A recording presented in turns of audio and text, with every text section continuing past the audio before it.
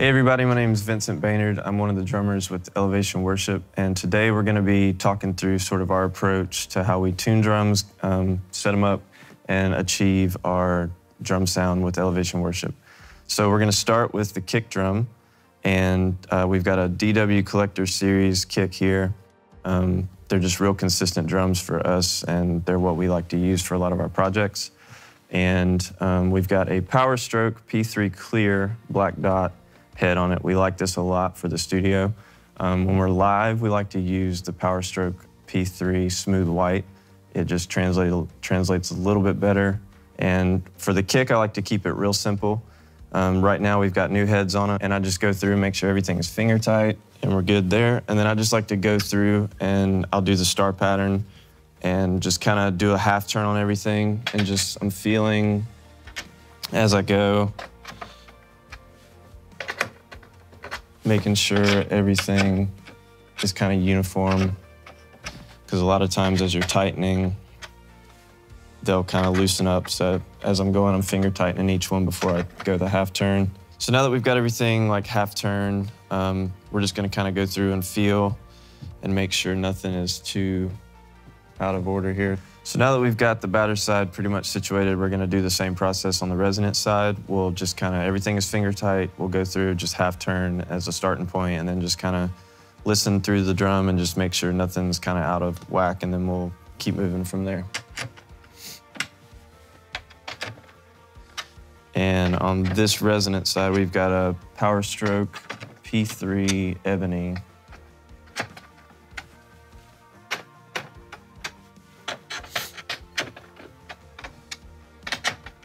So now I've got half turn all around. We'll just kind of feel, make sure nothing is too loose. This actually feels pretty good.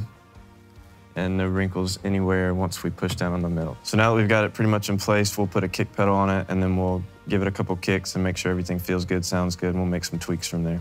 So now that we've got the kick pretty much tuned to a good place, we've added a kick pedal, and we've added a little Evans EQ patch to the kick drum, which helps with the longevity of the kick head a little bit, but it also adds a little bit of attack, which I like. And so now we'll just give it a few kicks and see how it feels, how it sounds, and we'll make some tweaks if we need to. So that feels really good to me, and a lot of times I'll just kind of double check, making sure nothing is loose, keeping everything pretty uniform. Nothing's wrong here, so it feels good. Sounds pretty good in the room, so I think we're good with the kick for now. So now that we've got the kick in a good place, we're gonna move on and start with the rack tom. We've got a 13x9 rack tom here. It's usually our go-to size for a rack tom. And we like to use the TuneBot. It's a cool little tool that you can use to kind of quickly dial in a drum set. It's not like a final thing. At the end of the day, you have to listen to the drum and like make sure the drum is agreeing with what you're trying to do to it. But I've generally found that it's a good place to start to kind of get something roughly in the ballpark.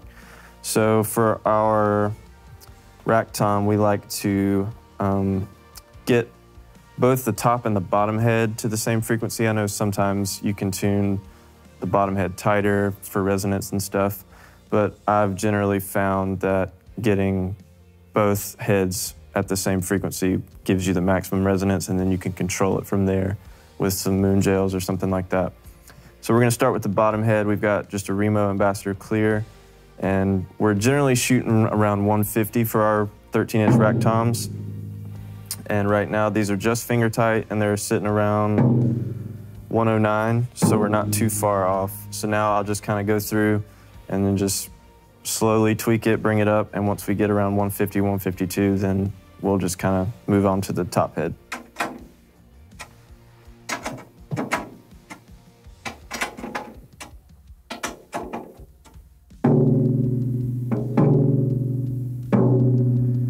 And as I'm doing this, I'm listening. I'm not just looking to hit a number. I'm listening to the drum and making sure that everything is sounding pretty uniform. Right now we're at 124, so we're just gonna kind of keep moving up a little bit. I'm probably going about a quarter turn each time.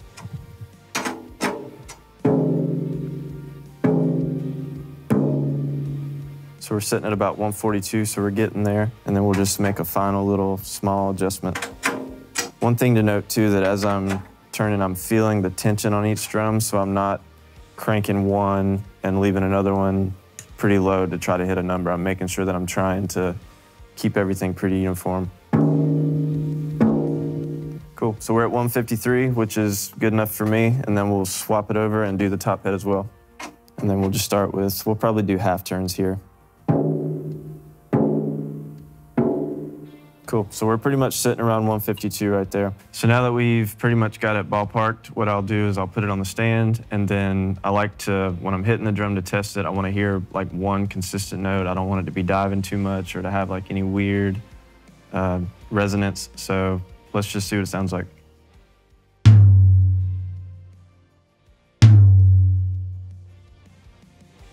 So that actually sounds pretty good. So what I like to do from here is we've got some moon gels, and this drum is just wide open right now and it's ringing as much as it can because the top and bottom are at the same frequency. There's a little bit of like a papery sound that I'm hearing, and I've found that usually the bottom head is where that's coming from. So I've got a moon gel here that I've cut into a little thin strip, and then I'm just gonna place it somewhere towards the rim of the drum, not too far, and then I'll listen from there.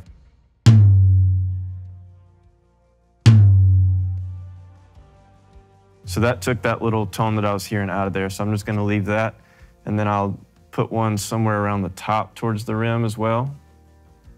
And this is just taking a little bit of the resonance out just to make it a little more manageable.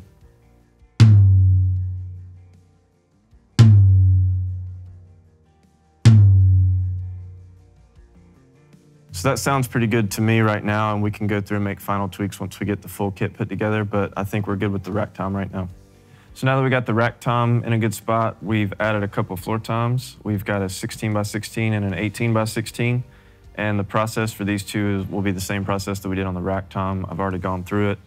It's tuning the top and the bottom head to the same resonance on both sides, and then once we get them in a good spot, adding some moon gels to control some of the resonance.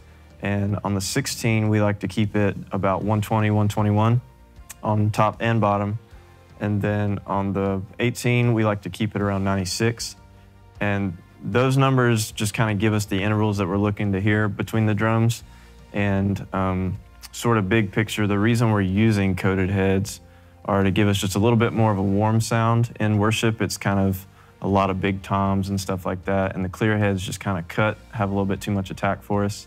And from like a tuning perspective, when we're using the TuneBot, what you need to do, the reason I was putting it on the drum throne was because you need to have one side of the head muted so that you can see and hear the frequencies that are happening on the whatever head you're working on at the time. So that's why I was doing that.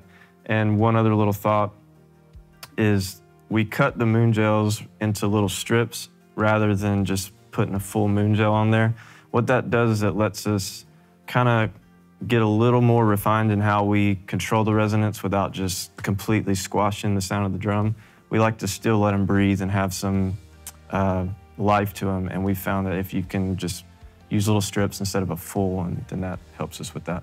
So I'll go through these now and let you hear the drums. Again, this is 150-ish on top and bottom. And this is 121 top and bottom. And then this will be 96 top and bottom. So that's a nice little interval. And it sounds really good for our context. So now that we've got these in a good spot, we'll add in the snare. All right, so now we've got all of our toms in place and tuned up nice. We've added in the snare. This is a 6.5x14 Ludwig Black Beauty. It's one of my personal favorite snares, and it's one of our favorites to use for recording. I've done the same process with this snare that I've done with the toms as far as using a TuneBot. The only difference is we tune the top and bottoms to different frequencies, and I've just found that it just sounds a little better that way. On the top, I like to keep it around 250, something like that. And then on the bottom, I keep it around 380. And that's just a personal preference. It feels good to play in that range, and it also sounds good. One thing to note about the snare tuning is I know in worship, a lot of times the tendency is to like tune down really low, and you can definitely get good drum sounds that way, but I've found that by kind of staying in the mid-range a little bit of tuning, that it lets the drum breathe a little bit better, and that kind of helps with some of that low end that people are looking for. So this might actually be tuned to maybe a touch higher than some typical snares would be tuned. But I've found that this records really well in this range, and it also just sounds really good in the room.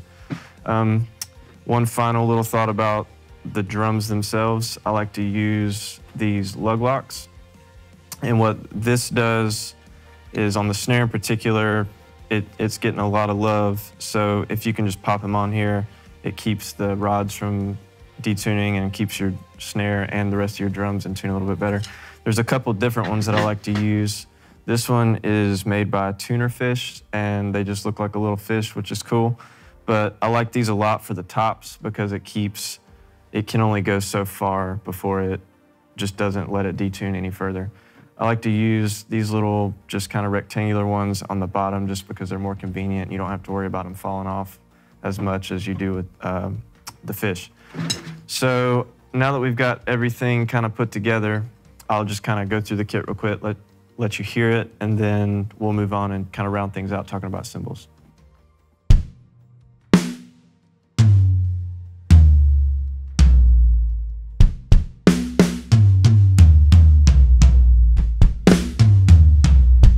So now that we've got the actual drums themselves put together, I wanted to just briefly touch on our approach to cymbals. We typically are going for a darker sound, which is pretty typical of worship music. Size-wise, we tend to lean towards 20-inch crashes. They just have enough decay, but they get out of the way of the mix pretty quickly. For hi-hats, we typically stay 15, 16 inches, something like that. It gives us a nice wash for when we're opening them up for some situations, but it still has a nice crispness to it when it's closed. 22-inch rides usually are where we're sitting, for the same reason. They're bright enough when you're crash riding that they sit in a good spot in the mix, but they're not weak sounding like maybe a 20 or something would be for our context. And you can achieve that dark washy sound with any brand. We're not too brand specific. We use all kinds of different brands. So this is pretty much our approach to achieving a drum sound in worship music. It's definitely not a one-size-fits-all approach, but it's what works for us in our context. I hope this has been helpful, and thanks for watching.